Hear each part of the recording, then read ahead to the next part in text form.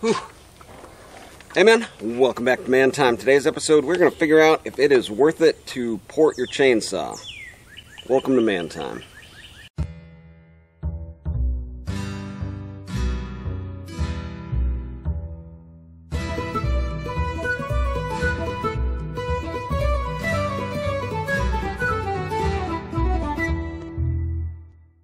So is it worth it to port your chainsaw? And what does that mean in this context? Well, the theory I have is that if you can get a good original saw,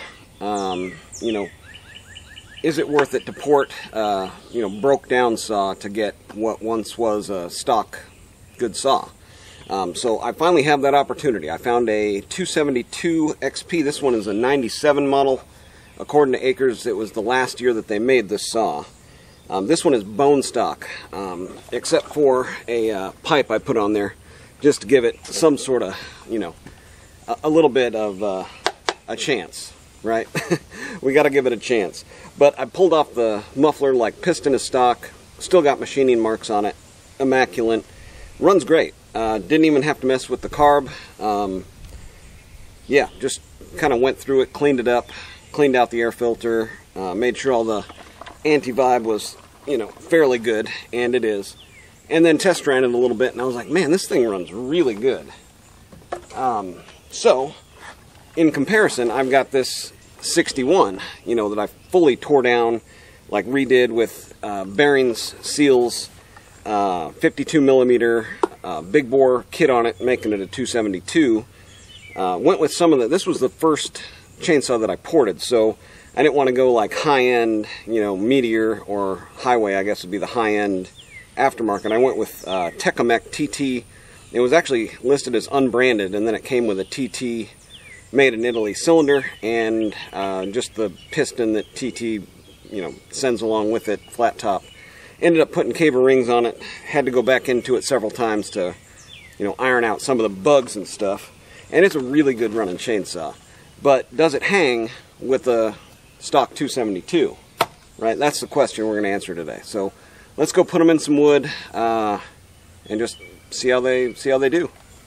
Both of them are running C83 with a file ran over them to get rid of that factory, rolled over edge that they put on there.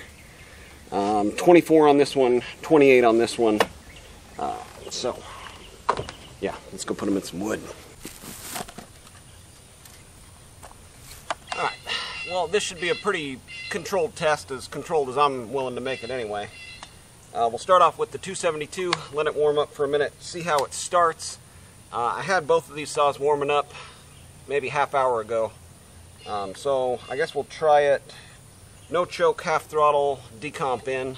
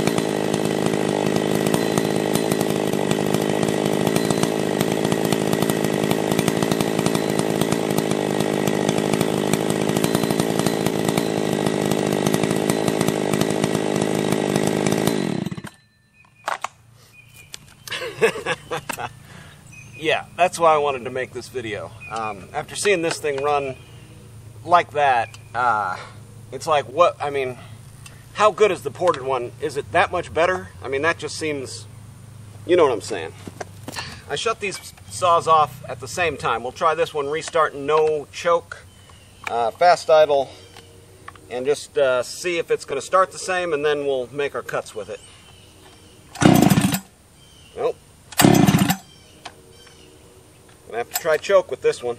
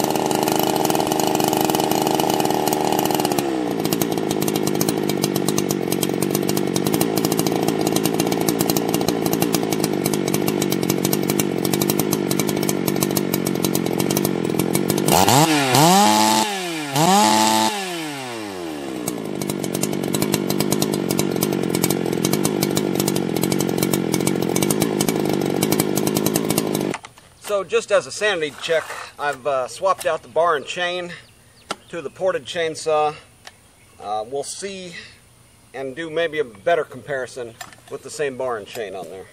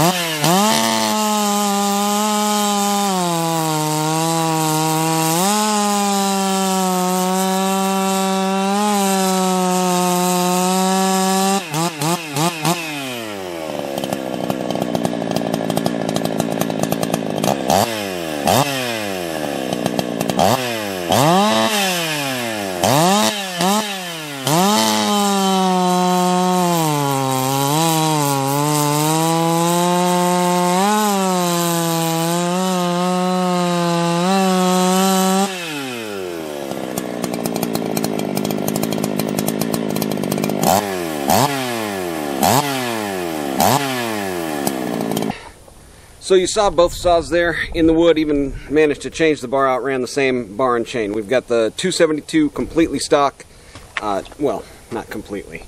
I did what I could, you know, to make it a little bit more comparable, right? Muffler mod, big 1-inch pipe coming out of it. The fact is, it just doesn't compare, you know, to a ported chainsaw.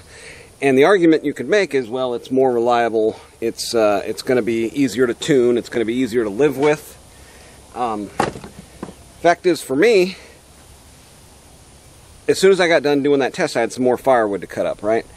And I unbarred this chain, took the gas out of it, put it in my 61, the Wolf, and proceeded to cut my firewood with this one, just having a blast. Like the crackle and pop and the raw power and the lower rakers on it, just digging through the wood.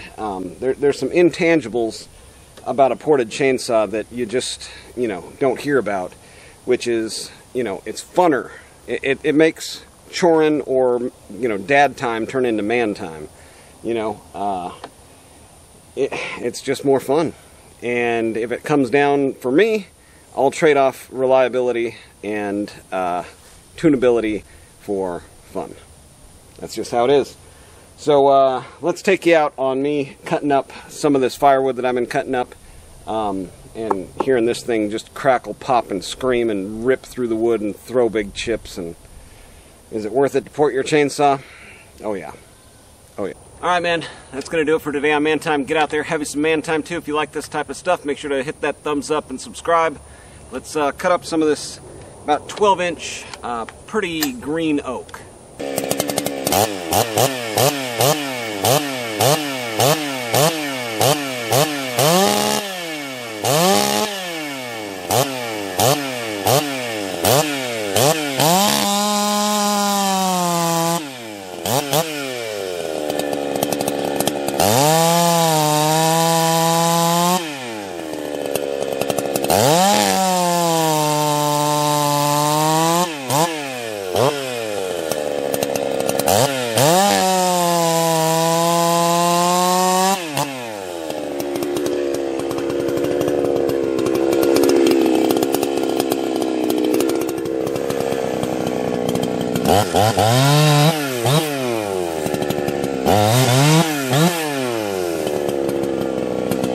Ah.